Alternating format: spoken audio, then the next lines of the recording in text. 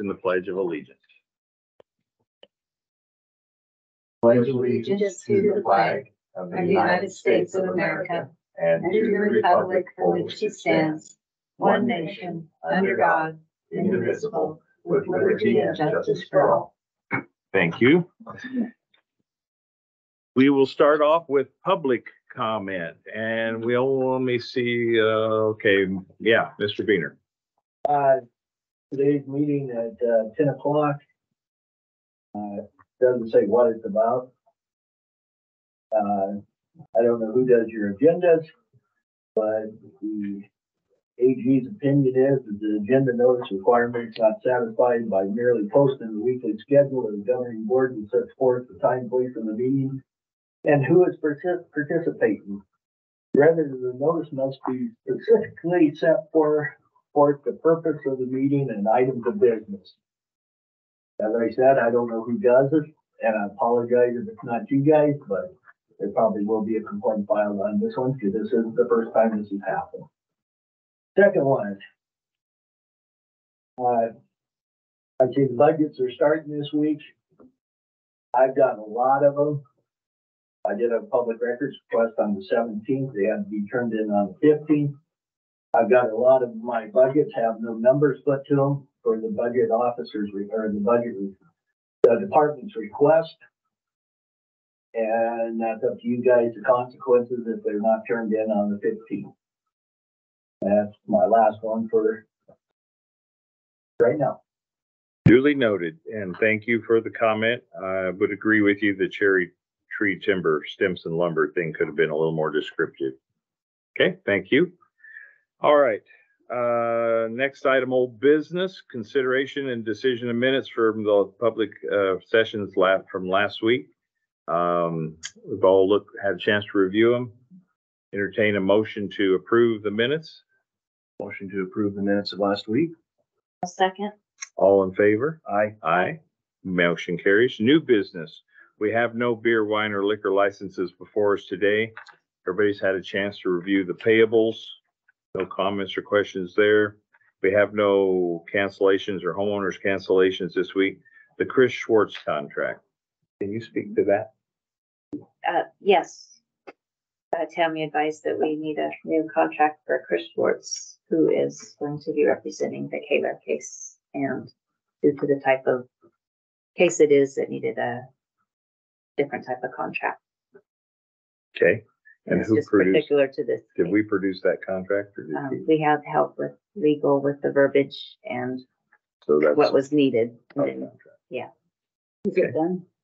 Yeah, I was just thinking when I seen you, I was like, I forgot to carbon copy you.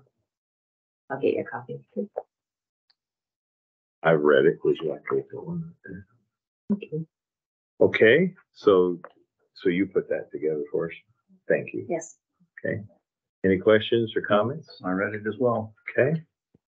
All right. Appreciate the work on that. And then the First Interstate Bank renewals. We had asked for further information, and I think that Commissioner Cassidy, you pursued that. What did they have to tell you? That's a solid waste and a sheriff's office loan. Lease. Rather than it's not a lease, is it? Is it a lease? It's explain what kind of. The way I understand it, it's a kind of a lease. It's not like traditional through First Interstate. So they carry it for whatever period of time it is, like 5 years, say. Yeah. And they come up with a payment that would not represent the interest. And then every year you have to recommit that you're going to pay that and plus interest. And that's what they bill us once a year. Okay. And then we also have to do, I guess it's a resolution to show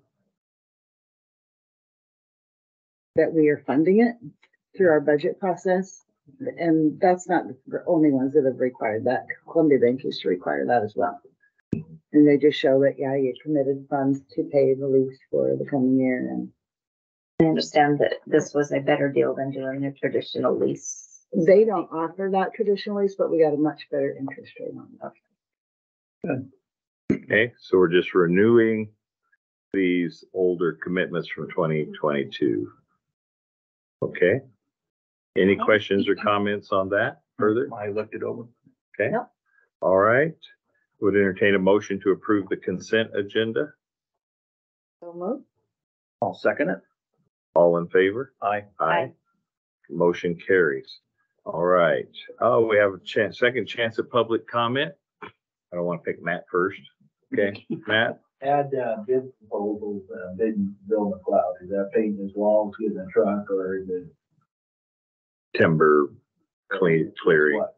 Fire mitigation. Is it what? Gotta have something on here that says. that- Oh, I see. You're saying, okay, I thought you were asking. Okay. Bid proposals, yeah.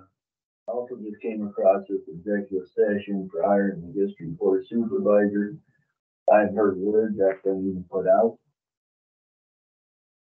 And the last thing is I'm kind of curious who asked for the fee raises. Who directed the prosecuting attorney to, look at these. Where are you on the agenda there?